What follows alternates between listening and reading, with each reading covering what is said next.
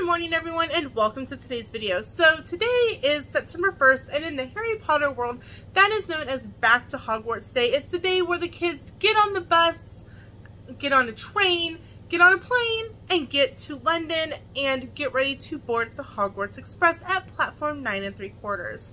So I have put together this collab and you can check out all the other channels participating below and see what they decided to do. So what are we doing? Well, let's get started and let's talk about it.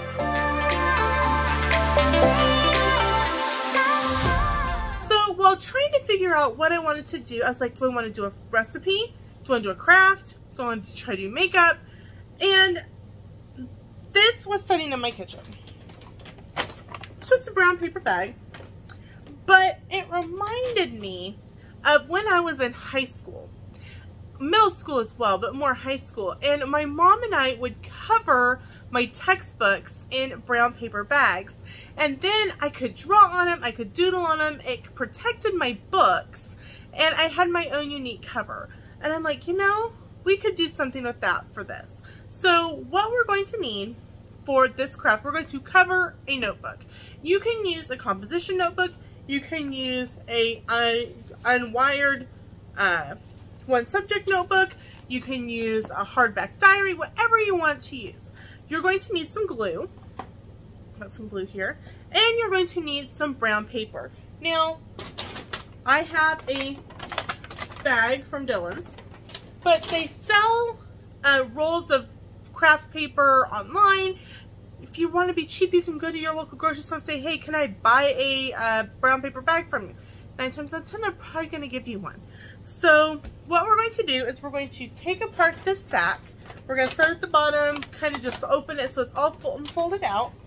We're going to open up our book, like so, and we're going to trace it onto the brown paper and make it a little bit bigger so that it can cover. And then we're going to do some other fun stuff. So let's get started with the first part, which is taking apart the bag and get this book covered.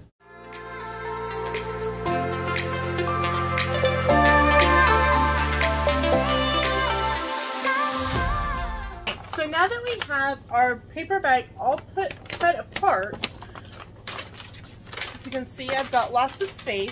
I'm obviously going to make sure that this wording is either on the inside or that we don't use it. So I'm going to go trace my book and we'll be right back.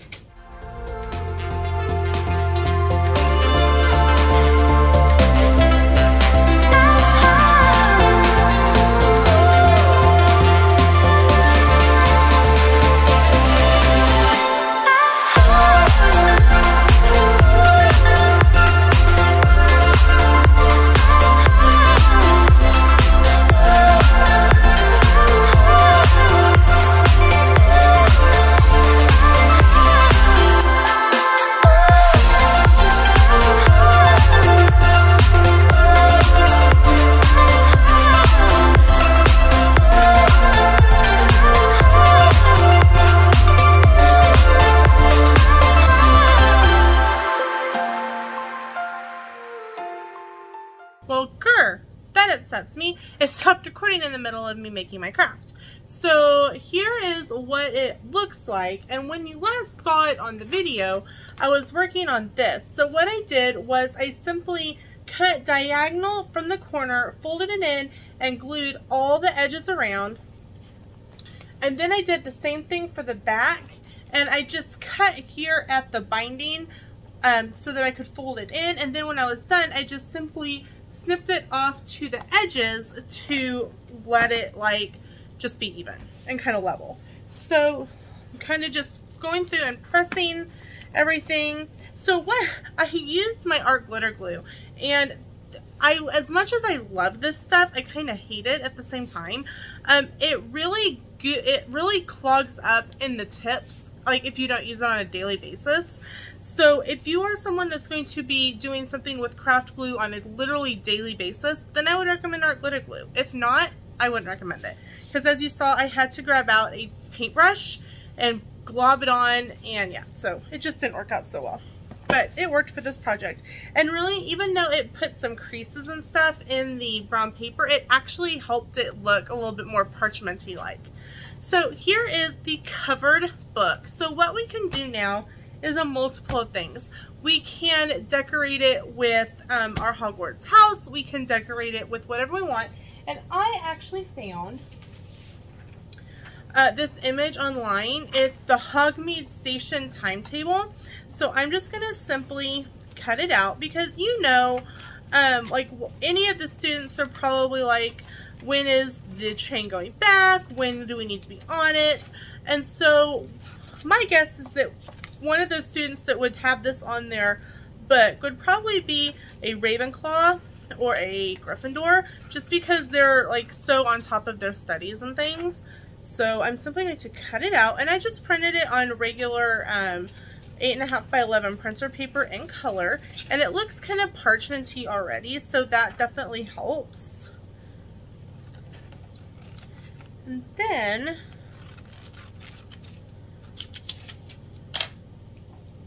got a lighter, and I'm just gonna light it in kind of spots and let it kind of get kind of the burnt look to it. If you're doing this with your kids, make sure that you're the one doing the burning part. You don't want any kids to get hurt or an accidental crafting fire to happen.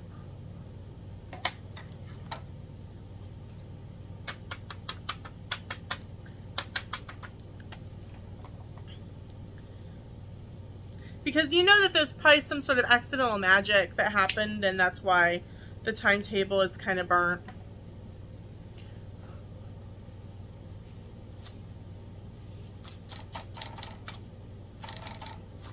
Okay, so this is what it looks like now. As you can see, I kind of just burned it in different spots. So here's the front of my book. You can tell because it's got the white.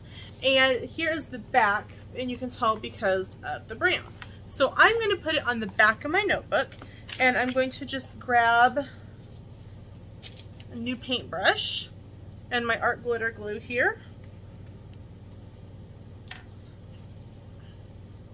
And just put a little bit around the edges. If you want some in the middle, you can 100% do that. And I probably shouldn't be gluing it on the project itself, but you know, we's daredevils around here. So I'm just simply putting some of the art glitter glue around the edges, making sure to get around the spots where we burned so that it's going to stay down. Now, another thing that you can do once you are done creating your notebook, if you want to make sure that everything stays down, if you're putting stickers or other type of decor on it, is you can get contact paper. You can get it at, you know, your local regular Walmart. If you can't find it in the office supply items, go check the homeware where they have like the shelf liners, because sometimes you can find the clear contact paper in that area as well, and you can cover it so everything stays down. So I've got it all glued, and I'm going to just simply lay it down and press. So that decorates the back of my book. So here's how it turned out. So you can see it's just Hogsmeade Station, you know, it's one of the kids got hold their wand and they did the wrong spell. So we're going to decorate the front in just a second. So when you decide to do the cover for your book, you can do multiple different things. You can do your name, you can do Hogwarts, you can do a specific class that one of the students took. So let's get started and deal with the front.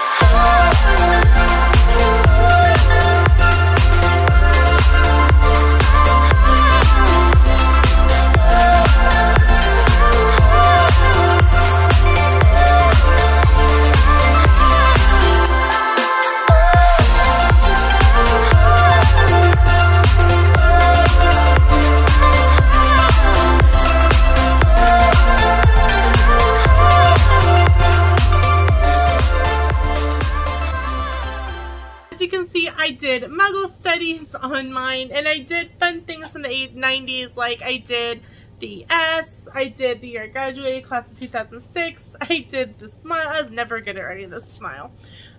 Because my husband's Hufflepuff, I did go Hufflepuff. I did my maiden name, Lena O'Connor plus Sam Hall. And then I wrote, like, down here at the bottom, class of Monday, Wednesday, Friday, Lena plus Sam equals BFF. And then on the back was the Hogwarts station timetables and fairs. So this is really fun to do. It really reminded me of one of my textbooks from school. Obviously we didn't glue them to the textbook, but you know, this we did.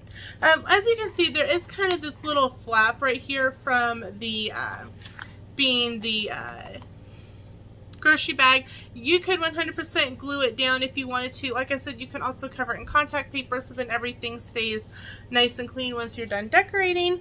So that's it for today's collab craft project. I hope you go check out everyone else who's participating, and let me know in the comments below. Did you used to cover your books in school? I want to know. Thanks so much for watching, and we'll see you in the next video. Bye everyone!